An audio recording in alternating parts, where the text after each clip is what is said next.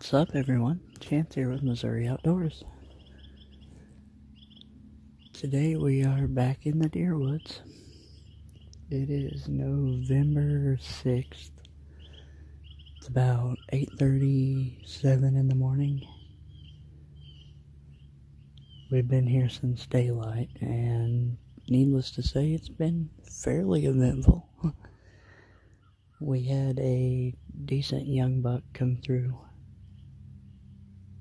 and we had a group of turkeys come in, and, well, needless to say, it didn't go exactly as planned. But I have both of those clips coming up next for you, so you'll get to see exactly what went down.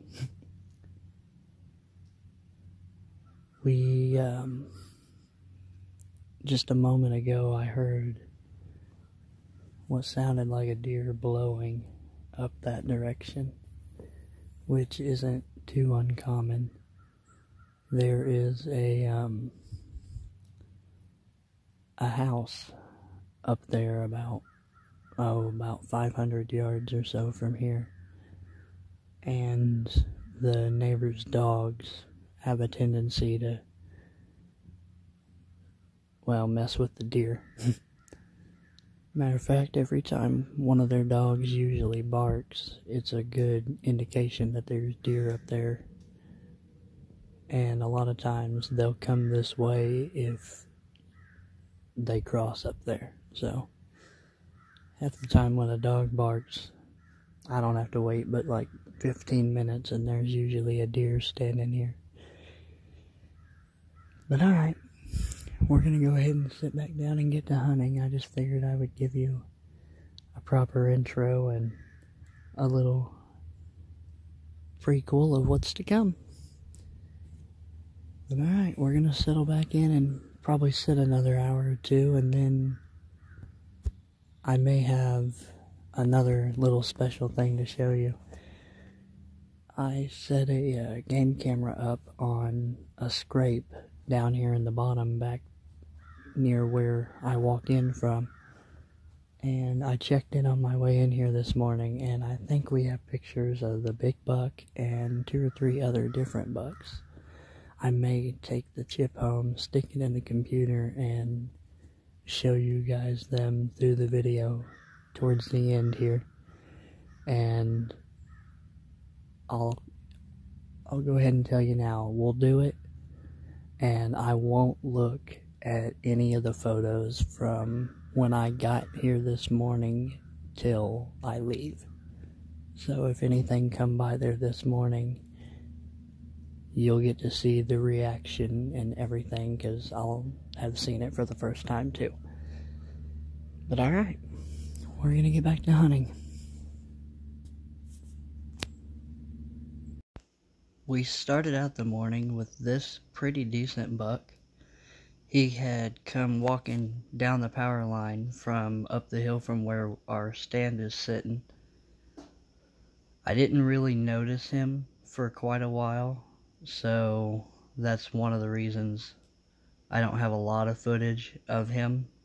He kind of surprised me a little bit. But a pretty decent buck nonetheless. I'm kind of excited to see what he actually looks like in the future.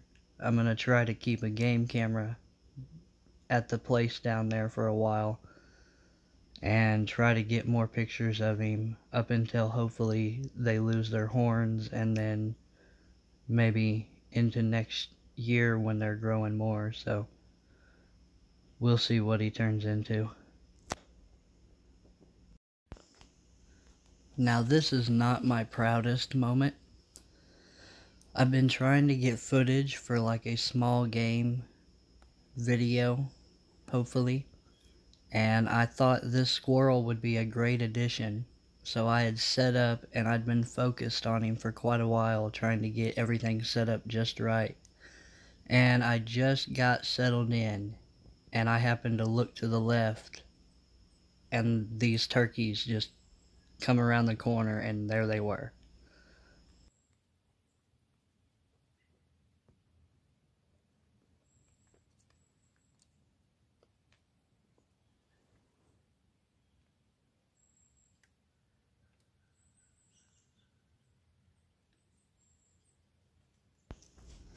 basically, my plan was, I mean, I already had my bow in my hand because I was getting ready to try to shoot at that squirrel. And if you've ever tried to shoot a turkey with a bow from a tree stand, you know how hard it is to get away with any movement whatsoever. So usually when I'm in this situation, the way I play it is I try to let them get as close as possible, because I can call turkeys with just my natural voice.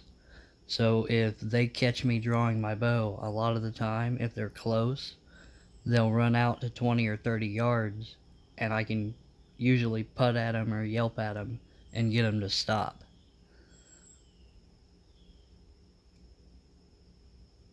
Which basically was my plan here. So we'll see just how that goes.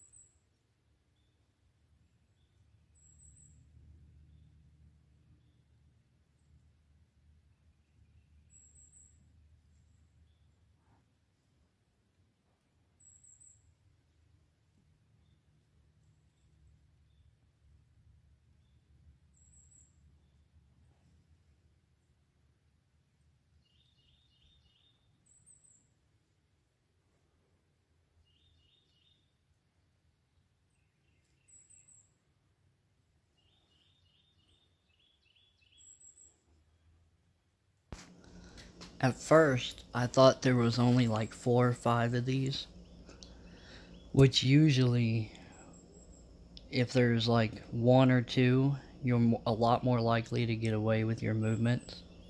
But as they started to get a lot closer, it became very apparent that there was more than I originally had thought.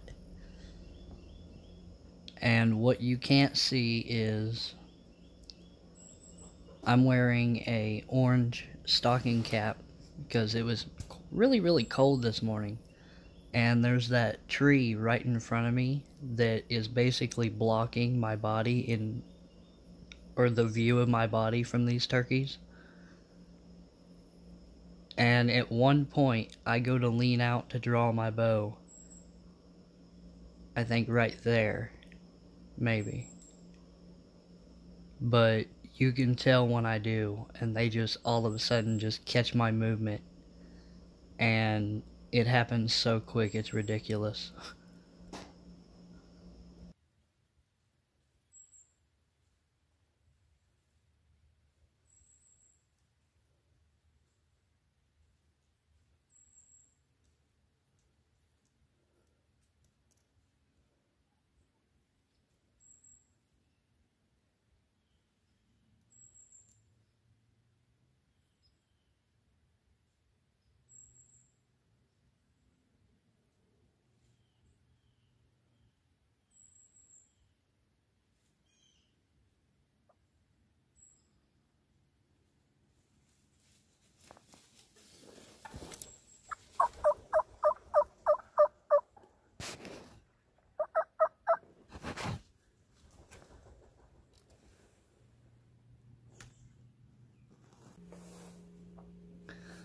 Alright guys, well, we're back home now.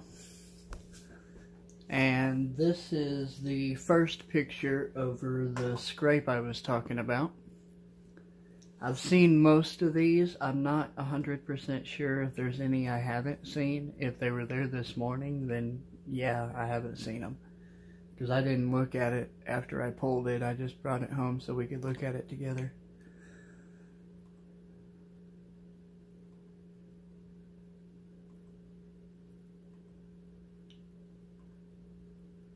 There we go.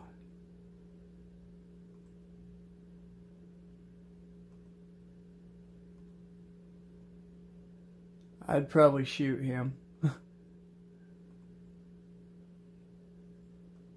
At least with a bow.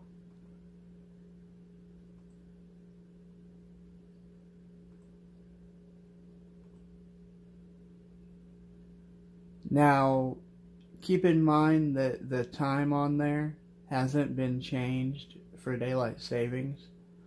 So, for the days that it applies to, it's going to be an hour earlier. So that would be 4:56 p.m.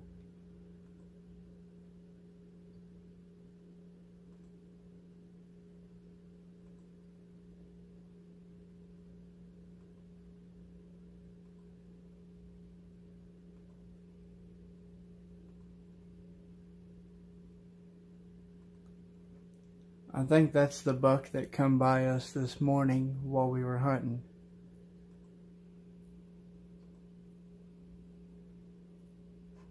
Alright, yep, that's it. Nothing else come by that morning. That would have been me checking the camera this morning at 5:53.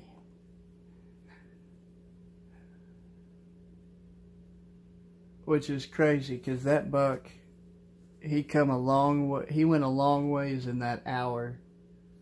Well, I guess I would have seen him 3 hours after that point, I believe it would be. But alright, well, that's going to pretty much wrap this up. Hopefully we'll be back in the stand either this evening or tomorrow. So, hopefully we'll be able to make another video. But alright guys, if you haven't yet, make sure to subscribe to the YouTube channel. And make sure to leave this video a like and share it out. We are at 113 subscribers as of recording this. And I'd like to thank everyone for sticking around. But alright guys, have a good one.